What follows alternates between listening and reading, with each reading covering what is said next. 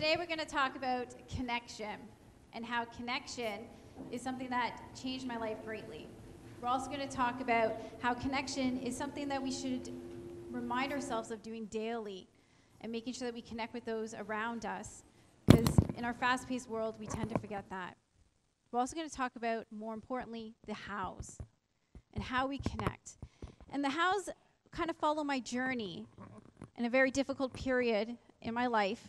Two people reached out to me and impacted me greatly. When I was 15 years old, I was kicked out of school. Not for anything crazy. I was kicked out because I didn't attend school. Back then, if you missed more than 15 days of classes, you were asked not to come back. So by the time it was October in my grade 10 year, I was expelled. And the reason I wasn't going to school is because I developed deep depression and anxiety for something that was happening for about a year and a half. I was being severely bullied, verbally and socially. I just couldn't get out of bed in the morning. Nobody reached out to me, no teachers, no guidance counselors reached out to me at that point. And I was just asked not to come back. And I felt completely alone. I was a 15-year-old dropout that didn't belong anywhere. Everything that I was connected to, I gave up on. My parents, my family, my friends, my dojo, my school, everything. And two people reached out to me and connected me and impacted me greatly. Both of them connected with me in two very different ways, using the same type of method, which was questions. One was through commonality, and one was through care. The first person that reached out to me was my sensei. That's my dojo. He reached out to me because he realized that I wasn't going to class anymore. So he called my mom and said, "Hey, I noticed Carrie's not going to class anymore. What's going on?" Mom gave him the lowdown, and he wanted a meeting with me. I was terrified. This is a man that I held in such high regard. I looked up to him. He was my mentor.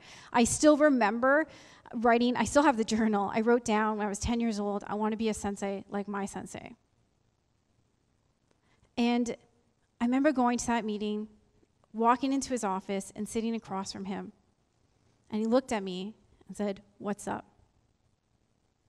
I didn't know how to respond. I think I stared at him blankly. I probably maybe even stuttered over my words. Then he asked one of the most single important questions that changed the course of my life. If I can give you anything in this world, what would it be? Here's my mentor, somebody I held in such high regard, ask me what I wanted. Nobody ever asked me at 15 years old what I wanted. And I quickly blurted out, "A job. I want a job." Because remember, I thought I was a dropout. I thought I wasn't going to ever belong to anything else. I just wanted to fit in. And back then, nobody's hiring any 15-year-olds. He said, "You got a job." So my first job was working at the dojo. My only job, actually, was working at the dojo. It started my 23 years there. And my first task was to clean toilets. That's all I did for a full year, was clean toilets. $5 an hour. And I loved it. I loved every minute of it. Why? Because I was in a place where people were like-minded. The positivity of the dojo. People were driven the same way. And I was making a difference. And if you don't think cleaning a toilet makes a difference, go use a dirty bathroom. I was making a difference. What was created at the dojo, what my sensei was creating, was a place where you could be who you were. You could be vulnerable, and that floor is a space where that happens. Brene Brown, one of my favorite authors in TED Talks, if you guys ever listen to her, she's phenomenal, has a great quote. And it talks about shame. If we share our story with somebody who responds with empathy and understanding, shame can't survive. It can't.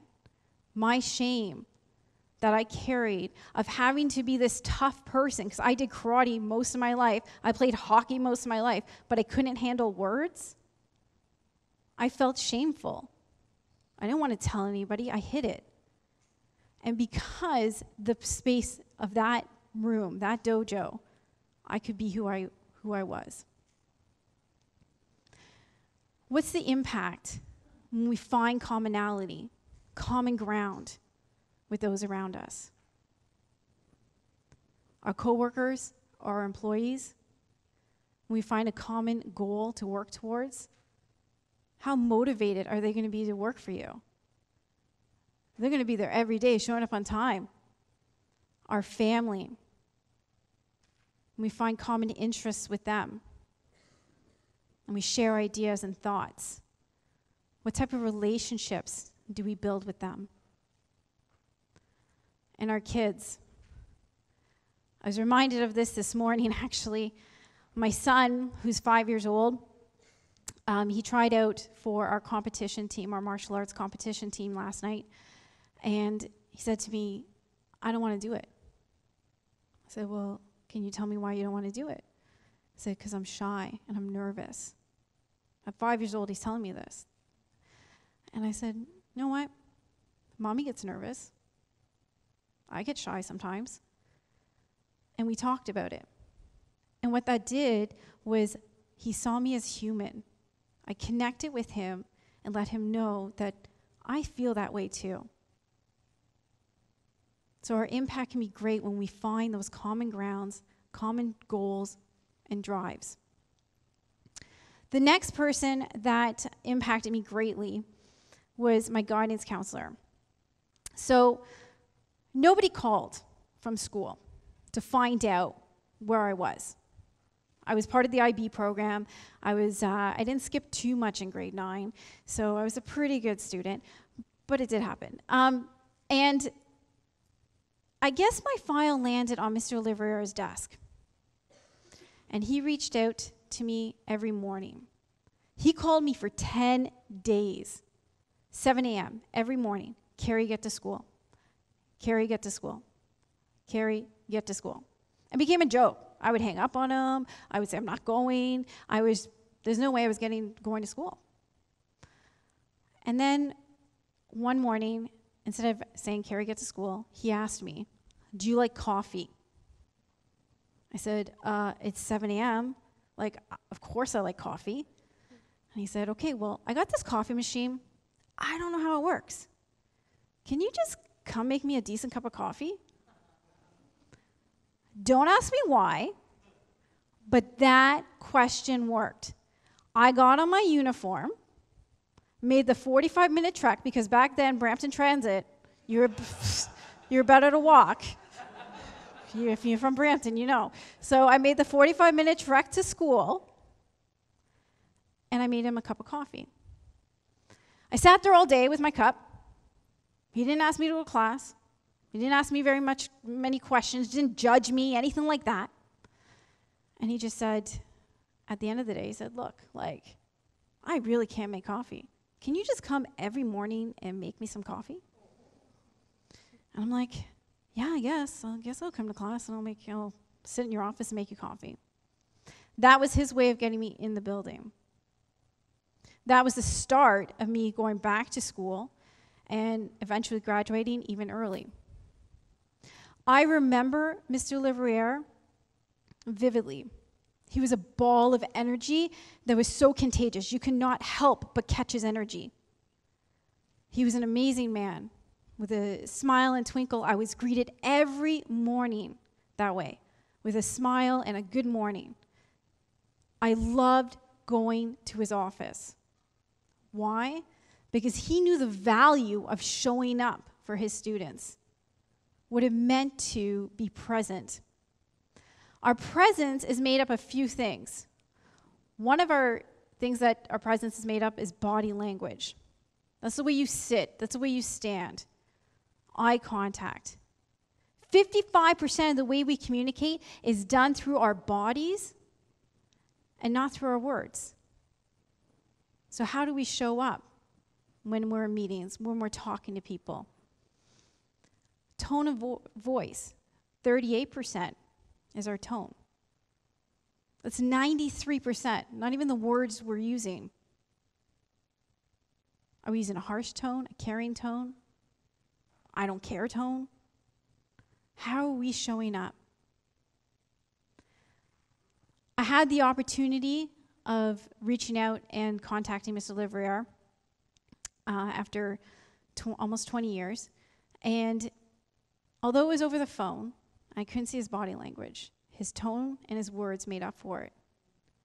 He was still that ball of energy that I could catch over the phone. The impact, when we really show up, in conversation, through our presence, we are telling those that are with us that they matter. What they have to say matters. We've all been in conversations, we've all been in meetings where the people that are around us don't want to be there. They're looking at their phones, they're thinking of their to-do list, the 1,000 things that they have to do after this meeting. They're not present with us at all.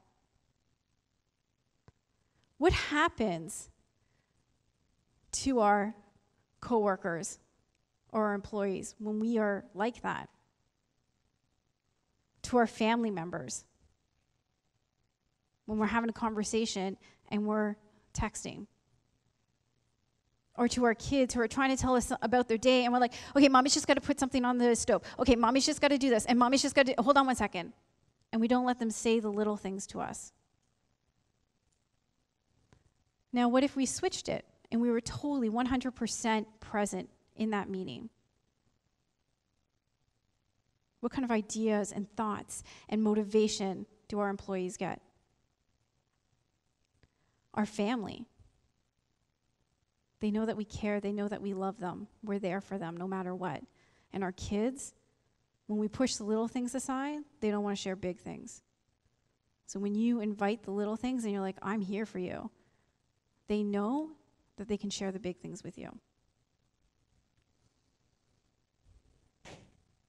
All the work that I do, so yes, I still work at the karate school, but I also run Brave Education with my partner, Kevin.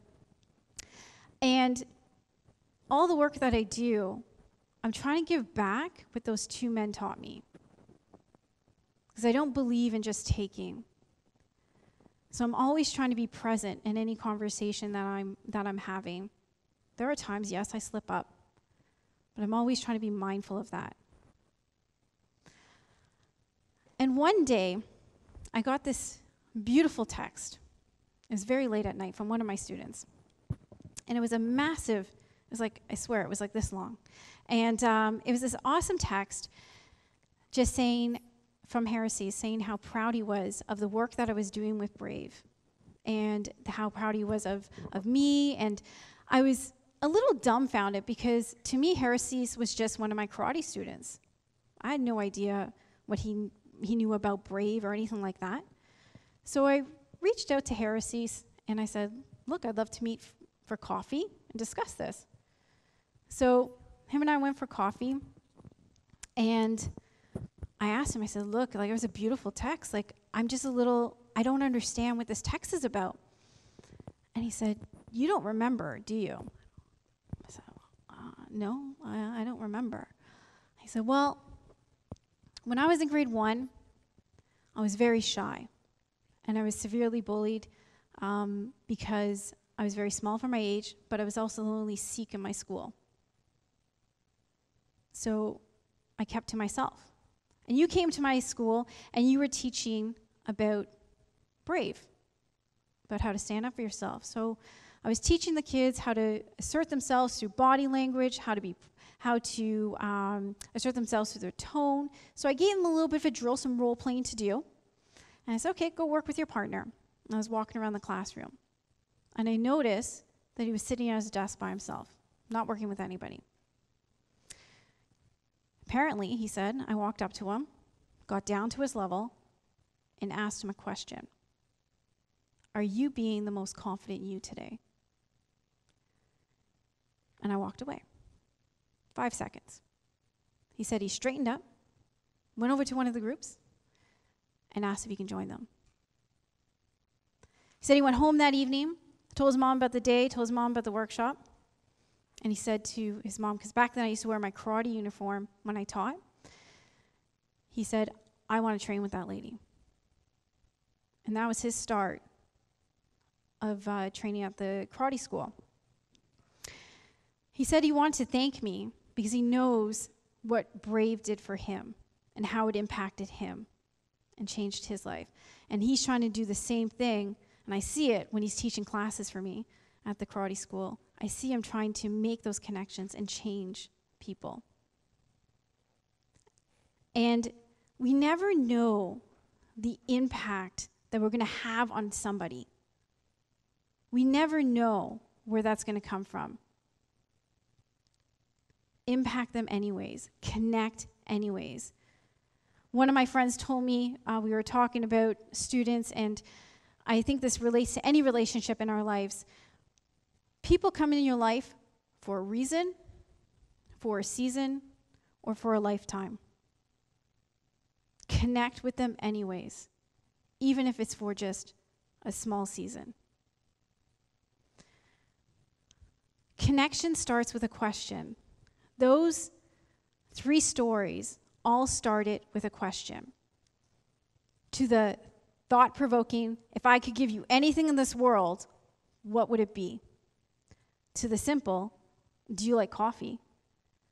Or to the 5 seconds to a young boy, are you being the most confident you today? So my question to you is, what question will you ask to positively change and impact another person? Thank you.